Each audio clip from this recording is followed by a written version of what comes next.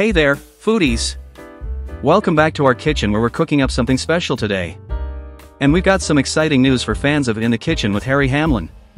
Get ready to dust off your aprons because Season 2 is on the menu, and we're here to dish out all the delicious details.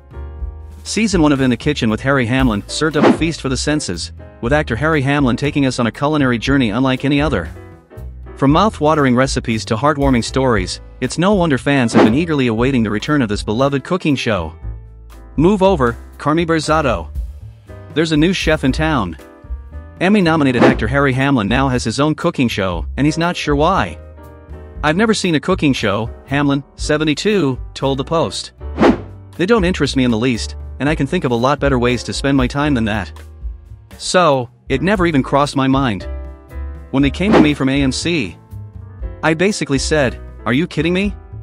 Why? I found out later that it was an executive's wife." In the Kitchen with Harry Hamlin, which premieres Wednesday at 10 p.m. on AMC Plus and IFC, follows Hamlin and his niece Renee Gilbalt as they whip up a dish in his home. Then they throw a dinner party for Hamlin's celeb pals, such as Bobby Moynihan, Ted Danson and his wife, Mary Steenburgen, and Dean Norrie, where they dig into the food while having a freewheeling conversation. "An older fraternity brother asked me to take some pills to another fraternity brother down south, and they looked in my bag, I got caught," he explained to the Post. "I guess I was a mule.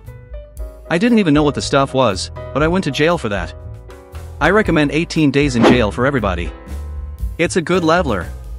I think I was 18 or 19 at the time."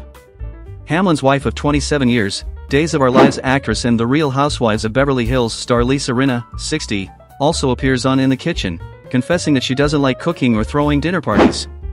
In the Kitchen with Harry Hamlin Season 2 might release next year around same time.